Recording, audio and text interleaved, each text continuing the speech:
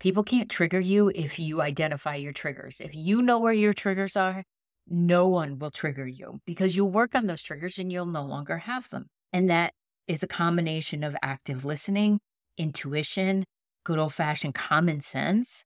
I listen to the conversation in a feeling, seeing, hearing, and intuitive way, all four running at the same time. So you may say a word, but I felt a different word. Then I intuitively saw what you were heading for, and then I know a system in which to get you there. There's a lot that happens behind the scenes when I'm just looking pensive. Well, welcome. And thanks for joining me for another episode of Intuition, Your Success Compass. It was shared with me by one of my lovely, dearest friends that I have never actually talked about what it's like to work with me. And that's because it's difficult for me to express that. It's so different with everybody. Yes, our goal is, how do you want to feel in life? What do you want your life to look like? What's your spiritual connectivity? What is the intention for the coaching that you're doing with me? And sometimes it's a one-time session, intuitive session, just want a little guidance on where to move. But most of my clients are either on retainer or in a package where I have an ongoing relationship and we get to build and build and build on that and to really beautifully uncover their brilliance and who they are that I already see, but they don't necessarily know. Right. So she had said, you've never done a reading on air. That's true. I need to still do that. And it's just such personal stuff that to ask somebody to do that feels invasive. So that's one of the reasons I haven't done it. The other is I tend to have this perspective of if it's in my head, it's in everybody's head. And that's not entirely true. So what I thought I'd do today is in a short episode, give you a few insights from what other people have written to me and like my response to that. So I have people who have sent testimonials or collected their ideas and said, this is what I get out of it. One of the ones I'm going to read was from a dear friend. She wrote it years ago. I just found it going through my files and thought, this is actually a really good way to give a little insight to what it is that I offer. And she was so impactful in my own healing, our friendship was, that I thought, here's a shout out to Ren and the work we've done together, and also a little insight for you. So what I'm going to do is read a sentence she wrote and then give my response to that, and then do that a few times along with a couple others. Just as a little synopsis, yes, it's a tooting my own horn. I expect you to toot your own horn. This is me tooting my own horn. I'm good at what I do. And just have not always been the greatest at telling other people what I do, which is why the word of mouth works so well for me. I feel like if somebody's going to refer me to their friends, to their colleagues, to their helpers, that's the ultimate testimonial. However, in this world we live in, we also have to help people understand what it is we offer. So, no further ado, here we go. What she wrote was, Vicky Baird is one of the few people in this world who, in her ability to read my soul's path, seems to at times know me better than I know myself. And my response to that, we were doing a bit of call and response, and I'm so grateful I kept this.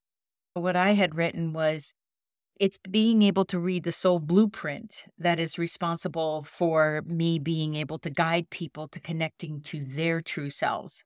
It is ever evolving, and as the person expands, so does their soul knowledge.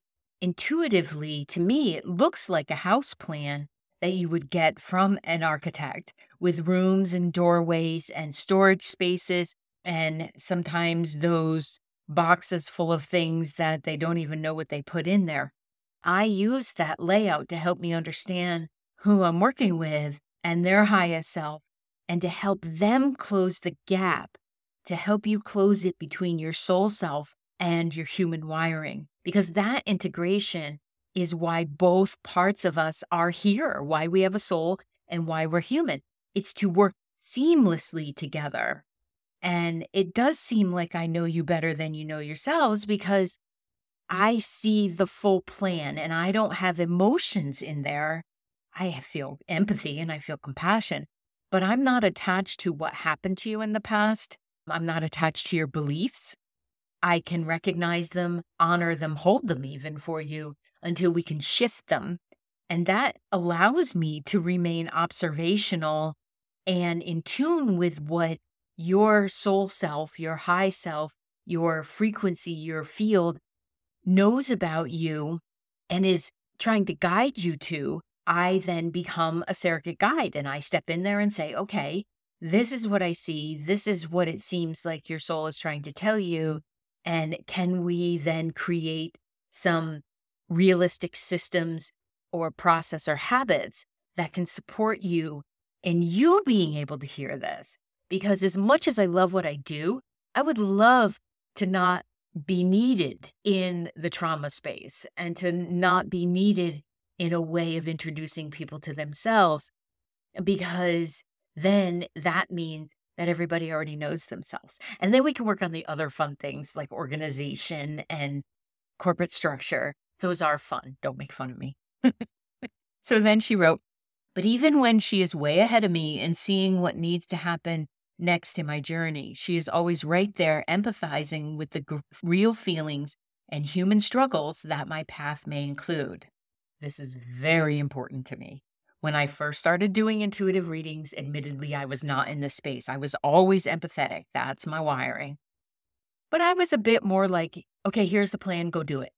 Then when that started to get boring, I decided the coaching certification and training was needed. And then the neuropathway certification and training was needed because I wanted to help people honor their feelings and to maybe come out of struggle and be more in the flow of life. So the ability to be ahead, literally seeing your movie screen of what's possible to come and then handing you back the power of you have to make it probable.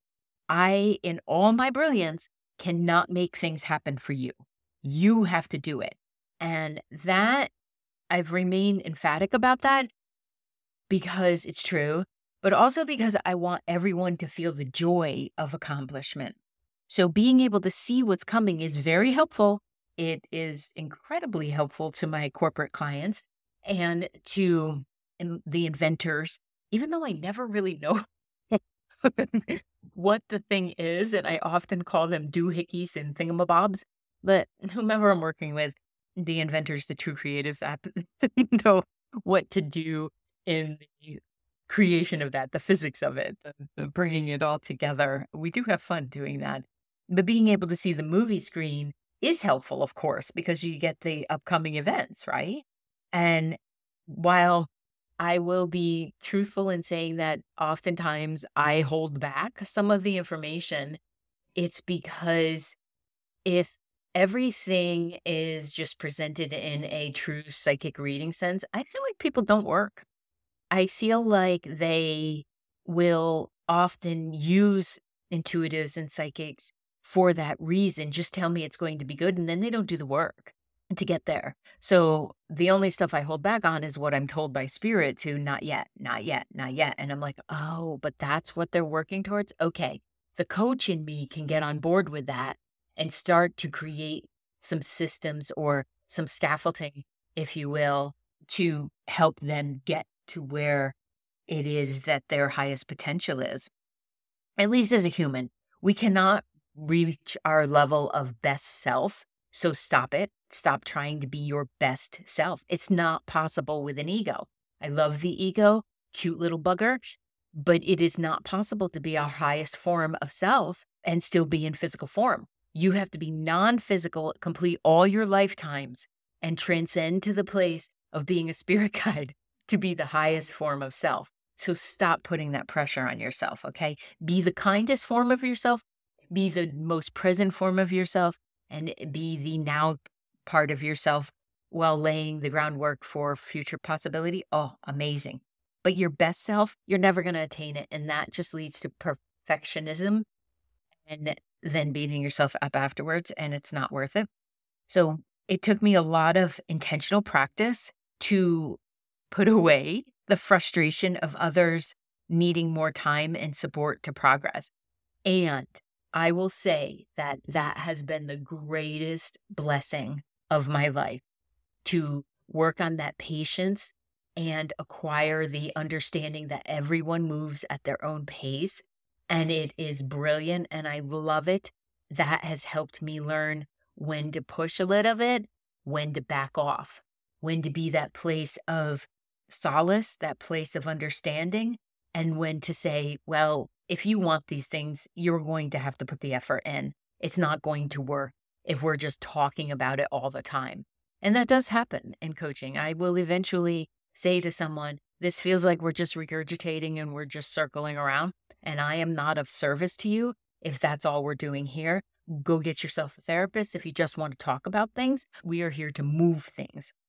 We are here to create what is your next experience of brilliance of yourself. Everyone doing it in their own time and understanding that and being empathic to that is why my business is successful, because I do not coach in the standard way of, you said you do this, and in 1 week's time, 2 weeks' time, what do you want to see in 5 years' time? I don't coach that way. We set up intentions, and then, yes, we set goals. And I will check in with you and I will say, but you said you wanted this and you didn't do it. What has changed? Are we moving the goalpost? Are we shifting things? Did you get a 10-yard penalty and we need to look at that? Yes, we're watching a lot of football these days, but helping someone do it in their own time builds the supportive skills needed. And that patience, and some have said, I can't believe how patient you are with me. I would have left me years ago. And I'm like, I know, and I'm not that person. As long as there's still forward move and action, I'm not here to placate. And I have fired people for that. If they didn't want to do the work, if they just wanted to have a bitch session, that's not what I'm here for. So the next thing she wrote was, she helps with the nitty-gritty work of identifying and clearing the unconscious false beliefs that block the energetic flow of life. Yes, she's a brilliant writer. And I love this description of what I do because it can be nitty-gritty and it can be incredibly deep, painful work. Identifying where that pain is sometimes shows up to me intuitively, and I'll say to someone, okay, honey, what happened at 9 years old? Because we have to talk about that. You've been carrying it for decades, and not knowing you're carrying it, that's fine. But now that we know you're carrying it, can you unburden it? Can you give it to me? Can you throw it out the window? Can we get mad? Can we work through it?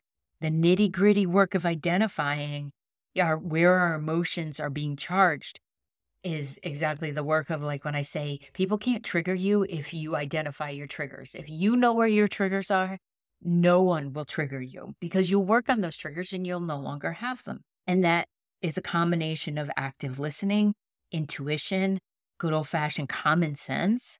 I listen to the conversation in a feeling, seeing, hearing, and intuitive way. All four are running at the same time. And what happens within my own system is I will see a coalescing of this information. So you may say a word, but I felt a different word. Then I intuitively saw what you were heading for. And then I know a system in which to get you there. There's a lot that happens behind the scenes when I'm just looking pensive. What then has to happen is in the conversation, and we're revealing, how are you thinking? Like, what are the words you're using? And how are you talking to yourself in a quiet way? And how are you talking to yourself out loud? And we have to get both of those in alignment to be supportive. If that's stuck, we use conscious circuitry. We center in, we connect the dots, we clear the old wiring, and then we create new wiring.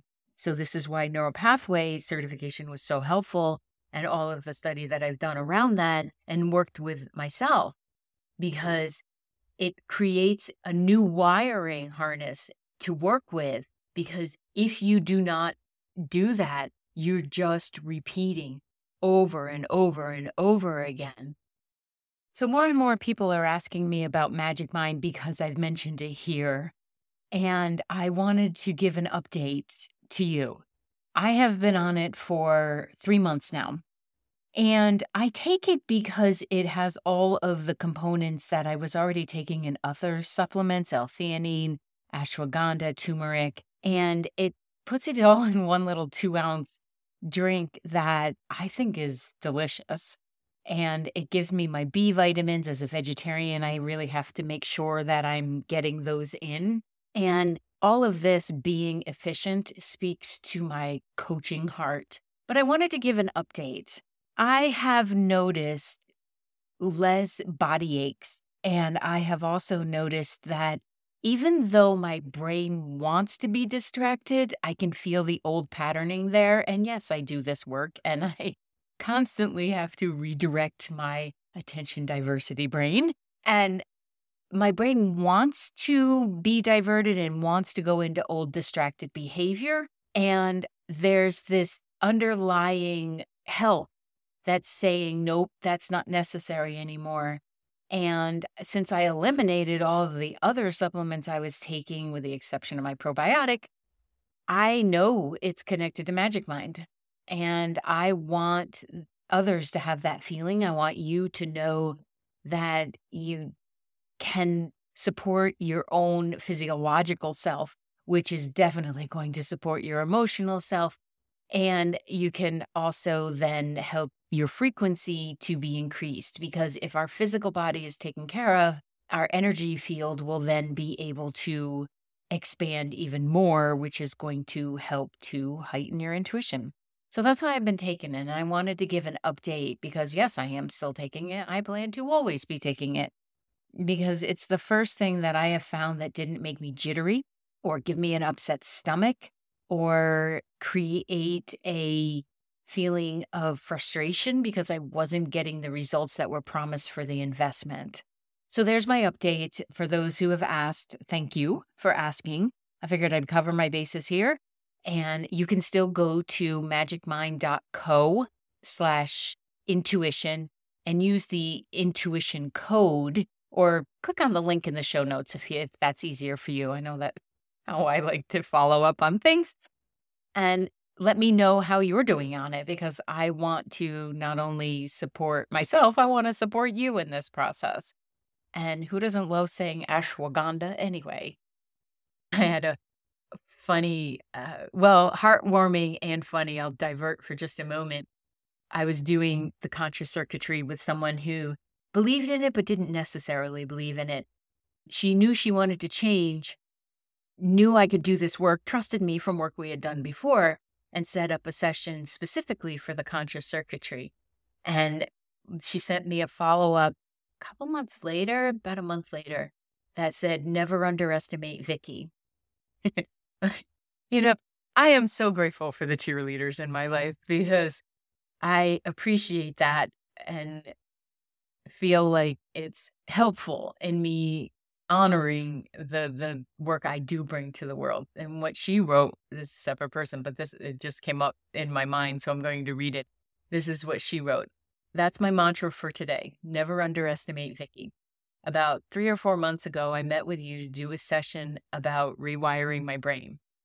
I know that's not the actual title of it, but I can't remember it. Conscious circuitry. I know. I'd like the CC because we're CCing your whole self in the process.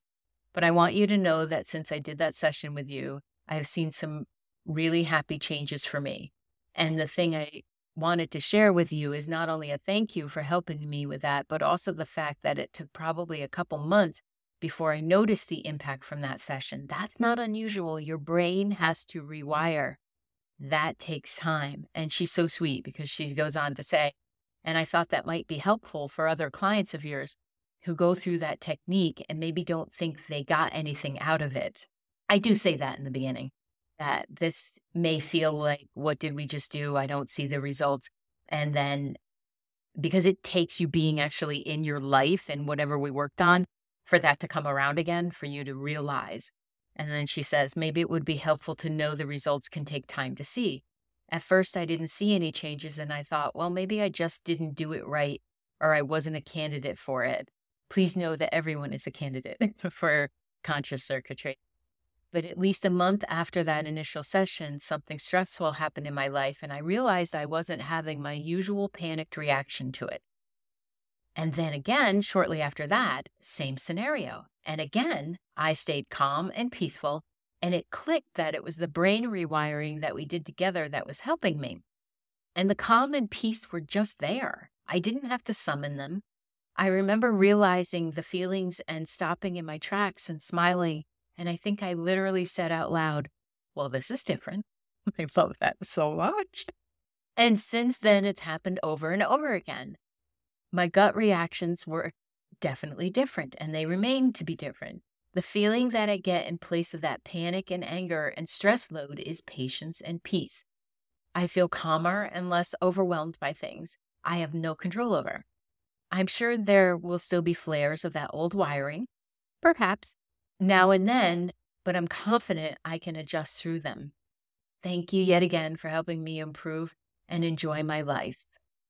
That feedback meant so much to me, and I was so grateful for her in sharing, because it reinforces to me that this work is powerful, and that message that I always say, you have to do the work. She did the session and she may have doubted it, but this is the brilliance of the neuroplasticity of our brains. They will go on to help us heal almost in deference to us if we do the work, and if we do like cognitive behavioral therapy or conscious circuitry, EFT, EMDR. There's many techniques to doing this. Whatever works best for people, whatever works best for you is great. So this process that we worked with is exactly what my other friend was talking about, that helping with the nitty-gritty of identifying and clearing the unconscious false beliefs, because those beliefs are often set up by those experiences we've had in our lives, and what we experienced in childhood, or what we watched in society, or experiences that we had in utero even. I don't know about you, but I don't remember that time. They can be there, and when you use conscious circuitry, and then whomever working with goes on to apply it and then catches it in action, it is one of those processes that you realize later on, oh, I am calm here. When my husband was passing, one of the doctors said to me, we can't tell if you're this calm or if you're in denial. And I'm like, oh, I am this calm. Trust me, the hurt is there, the pain is there, but my brain knows that this is okay and this is hurtful. I'm just got to go through the process, but I set up the wiring not specifically for that reason, but it dang well came in handy. So another line that my friend had written was, perhaps most importantly, she is slowly but surely changing my outlook on life, helping me really get, not just intellectually, but in the cells of my body, that I am a soul having a human experience and not the other way around. This is the awareness that truly liberates. And that meant the world to me, still does. Because if there's one intention, the main intention that I have, other than having people truly love themselves, it's this one. I want everyone to understand their ongoing soul process is as significant as anything their human self does. I want you to know that your soul is so freaking tickled pink to be here with you and experiencing everything the human goes through, because it finds it fascinating. And that's why we're here, to learn. As we continue lifetime after lifetime after lifetime, this is all in there, and the programming that travels through. And it's freeing for people to realize that you don't have to get it all done in this lifetime. You can't get it all done in this lifetime. You won't. There are so many experiences that you've already had that you will continue to have. And it's necessary and a gift, I feel, to have that awareness that my soul is thrilled to have this human experience, while my human part of me may not be thrilled in this moment. Okay. One of the things that was so funny is she wrote, I couldn't figure out how to work your sense of humor into this, but it's good to include it. It's a distinguishing feature. Oh, that's a very kind way to say that I often see things in a different way, in a humorous way. And I know that this has been helpful in my work because humor is imperative to the healing process. If we don't have humor, we can't experience joy and optimism and enthusiasm and happiness and feeling empowered and love because life is funny, man. It's meant to be funny. And yes, there are experiences that are painful and that are challenging, but we're supposed to be having fun in this. The soul is giggly and so excited about everything. And if we could just embrace that, that would be good too. It raises your vibration. And once we loosen up and have fun, it allows for the shifting of beliefs to happen. In the work I do, anyone who's worked with me knows that I love a pun. Oh man, do I love a pun. I love a good dad joke. I love humor in every essence, and I've often used it to bust up energy. I cracked a joke at my mother's funeral because everybody, rightfully so, was so hurting.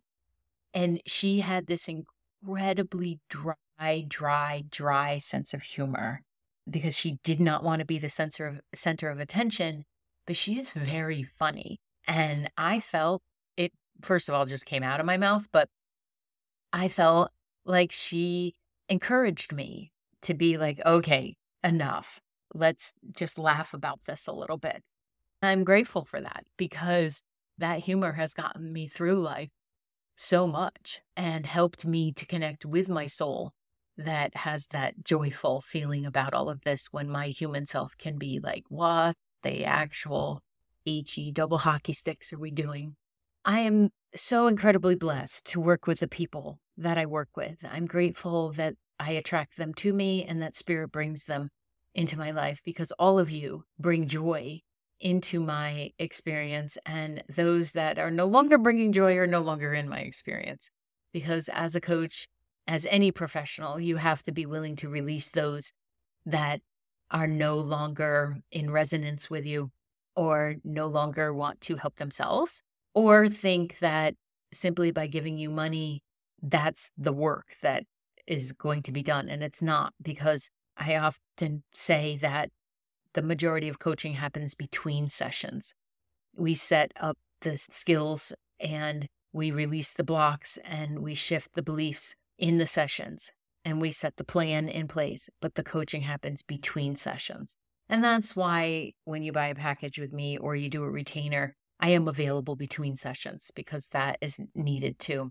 And I'm grateful because it has allowed me to work with people who are spiritually aligned, emotionally connected, and really want to make an impact on this world and in this world. And that's important. I work with those that inspire me. And I feel that the gifts that I have been wired with and that I continue to foster and grow are the ones that bring all of these amazing beings like yourself into my life. And my soul is doing its work too. And that's the joyful part. So I wanted to share one other testimonial that I received that touched my heart. And also because I have seen her grow so much over the last 3 years that we've worked together that my giddiness is off the charts with what she's accomplishing in her heart, in her spirit, and in her physical life. You want to talk about a manifester? She says, I wanted to work with Vicki because I wanted to work with an intuitive coach that could read energy and who was also practical and grounded in the real world and would have concrete tools to help me. My favorite part of working with Vicki is that I can present a situation to her and she understands what is happening at a deep level that I'm not conscious of, which helps cut through the drama and story and get to the heart of what is really happening. I was surprised at how funny and kind Vicki is. Working with her inspires me to be kind. I would recommend Vicki to anyone who wants to get to the root of things in a container of kindness, practicality, love, and constructiveness. I am much happier in my life and with myself through working with Vicki. Read this because that is a big example of someone who takes what we do in sessions and works with it in between sessions. She is learning her own value, and she has learned her value, and she is now walking in it and speaking of it. And I would even say demanding it in her life. That is just brilliant, because exponentially, the beautiful work she does and that she helps other people to arrive in their own lives, it's the ripple effect, peeps. We're doing the ripple effect. So thank you for listening to this. I hope it gave some insight. If you have questions about actual sessions or what it might look like, please send me an email and I will do my best to describe more of it. And if you're willing to have a session on air, contact me. I'll do a session with you. Just know that it's going to be public, and we can, of course, edit because we record ahead of time. But I wanted to throw that out there because, as my friend pointed out, it's a very different experience and people should know about it. So this is me telling you about it. Thank you for listening to this. I am grateful for you and the participation of your energy in my life. And I wish you the greatest of weeks, and I will see you in the next episode. Thank you for listening to this episode of Intuition, Your Success Compass. I appreciate you being here. If you would like more information about developing your intuitive skills, removing those blocks, and creating the life that feels the most successful to you, then head on over to VickiBaird.com. That's VICKIBAIRD.com, and check out the courses, the groups, and the Spaces app that will allow you to be part of our community and know about upcoming events and specials. Thank you so much, and I'll see you in the next episode.